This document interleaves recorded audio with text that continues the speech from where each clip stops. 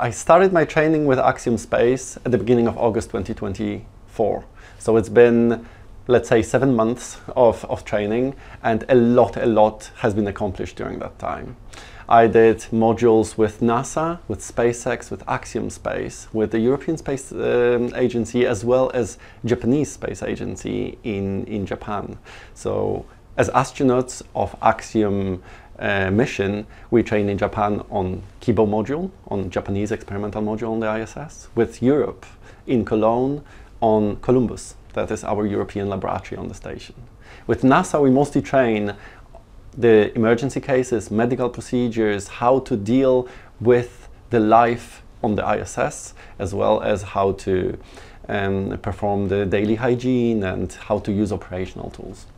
We have a lot of other auxiliary trainings, as for example in Huntsville, Alabama, where NASA runs their payload procedures, so the research science. Houston mostly runs the ISS as a platform, as a laboratory.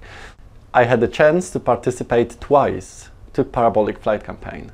Once, for the first time, it was the first time I experienced microgravity. That was a very interesting feeling, like physiologically. It's like as if you go on the highway with a car and you go over a bridge that goes up, and then you have this feeling of a stomach going up. So you can imagine doing the same thing in a parabolic flight, but the feeling is 100 times stronger. My first parabolic campaign was with other astronauts from ESA, with the career corps of 5-hour astronauts.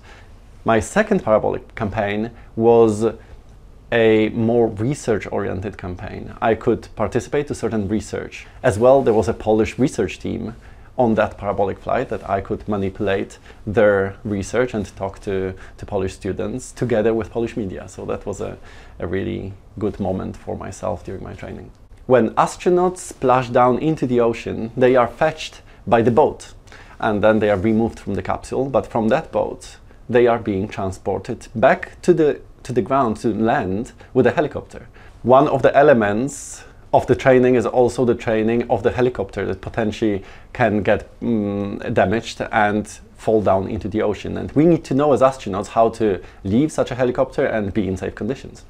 So what happens during that training, we are exposed into similar conditions of a helicopter structure that goes into the swimming pool, rotates, and we need to orient ourselves and be able to leave in safe conditions and to finish on the surface and then finally on the life raft.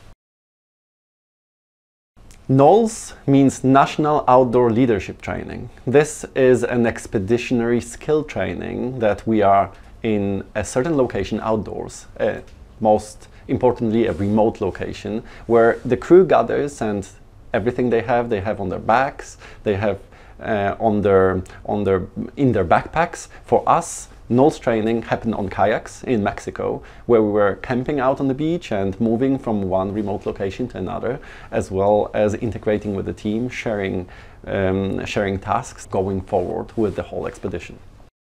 One of my favorite parts of training with my team was the Columbus training in Europe. And why? Because I feel a bit in Cologne as a host.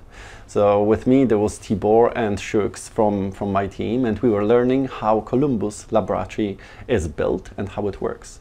So obviously there is a structure of Columbus, but there is many systems that maintain life, what we call Ignis systems, environmental control and life support systems, powering, thermal control, and many others that help to execute later on science as well as life on the ISS. And myself, I will treat Columbus as home, because there is one of the locations is CASA, and CASA is a RAC location that can be a temporary crew quarter in which very probably I will be sleeping.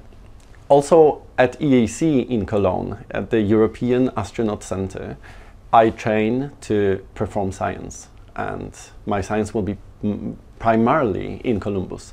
We have many different scientific racks that provide infrastructure in terms of power, data, video, different types of gases to control the atmosphere of different scientific experiments.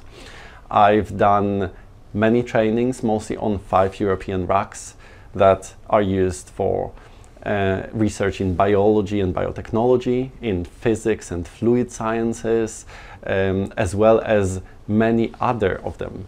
I had a training on metal 3D printer. This is one of the European experiments, and for the first time we perform 3D printing in space and to see how the structures they evolve to be able to say if they are stronger than on Earth, how the crystalline structure looks like, and is it a potential way forward for us to build certain parts already in space based on demand. One of the Polish experiments is from the company called Cortivision, and it's the experiment is called Photonaph, and the research is the imaging of the activity of the brain using what is called FNIRS, the functional near-infrared spectroscopy of the brain. How it works, it emits light, and this light goes into your brain, and how the light is absorbed by the brain can be interpreted in terms of oxygen content in the certain parts of the brain, translating finally into activity of the brain. This experiment is very interesting because it can enable in the future much better machine-brain interfaces. For example, for people with artificial limbs, or controlling robots directly from our thoughts back, for example, to robots working on another planet. As astronauts, we perform a lot of activities that are called BDC. BDC, it means baseline data collections.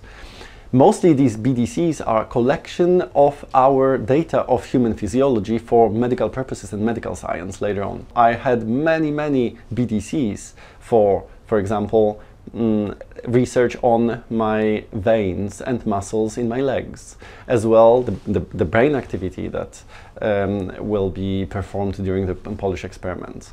I got a lot of trainings and a collection of samples, for example, on blood, urine and feces. I had as well a training on how to perform the collection of the blood on myself to be able to use the devices and not to take time from other astronauts. Most of emergency trainings we train at NASA for the ISS and also at SpaceX for the Dragon capsule. The main emergencies on the ISS is fire, rapid depress, where we lose the atmosphere and obviously people cannot live and breathe without oxygen, without having the atmosphere. And the third one is a leak of ammonia. That is one of the coolants in our cooling systems. These three emergencies, astronauts need to know how to handle them to be able to bring back operational conditions in most of the cases, or eventually be safe in their vehicle and come back home. Also, one big part of the training are medical emergencies. You know, different things can happen in orbit, and astronauts need to be prepared to be able to handle medical emergencies, to bring help to colleagues, or sometimes being subjected to a medical emergency so colleagues can help you. I really enjoyed that part of the training. That the procedures are extremely well written, the hardware is very well optimized, and there is a very specific flow of actions to be able to bring back someone to life and stabilize the patient. I was myself a first aider before in my work at CERN, and now I could expand knowledge on human physiology and actually medical emergencies. I am extremely excited about the mission. The training, the big chunk of the training is behind me, and the training is almost over. I'm looking forward to the launch, and I'm looking forward to this last moment where I'm going to hear 3, 2, 1 and lift off. And obviously this is a stressful moment, but also I can't wait to be on the station. And I think one of these precious moments that I'll try to cherish and live through is floating towards cupola window and be able to look back at home and look back at all of you here.